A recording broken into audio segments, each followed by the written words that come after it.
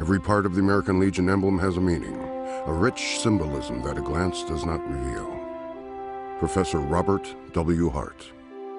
Professor Hart, a veteran of World Wars I and II and a proud member of Post 64 in Pittsburgh, Kansas, insightfully described the meaning behind each of the emblem's parts for the American Legion magazine in 1956.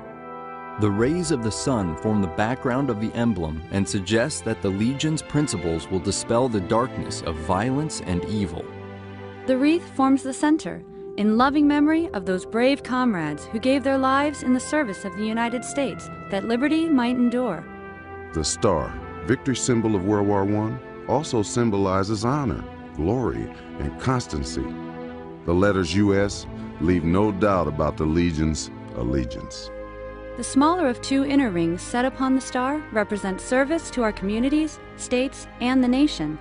The larger outer ring pledges loyalty and Americanism. The larger of two outer rings stands for the rehabilitation of our sick and disabled comrades. The smaller inside ring denotes the welfare of America's children. The words American Legion tie the ring together for truth, remembrance, constancy, honor, service, veterans affairs and rehabilitation, children and youth, loyalty, national security, and Americanism.